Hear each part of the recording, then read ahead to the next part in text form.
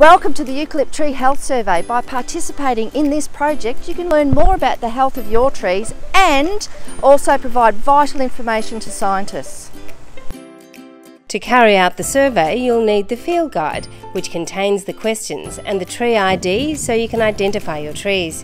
You'll also need a computer or a smartphone to download the app, or simply use the field guide if you're not into technology. Before you go out into the field, grab a tape measure and a stick as well as your guides and device. Choose the tree or trees you want to survey. They can be any size and in any location. You just need to have good, safe access and a willingness to visit them at least twice a year.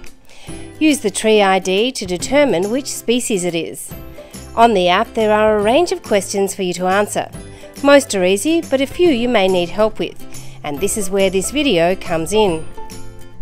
One question asks you to measure the height of the trees. Work in pairs and use the instructions in the field guide on page 7. One person takes the field guide and walks away from the tree holding the card at arm's length.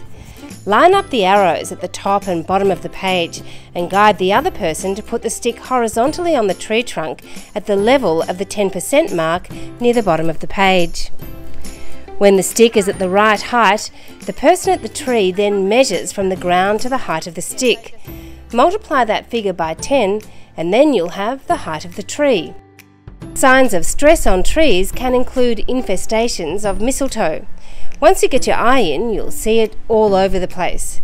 Too many lerps can also be a sign of a system out of balance. Extra information can be found on our website.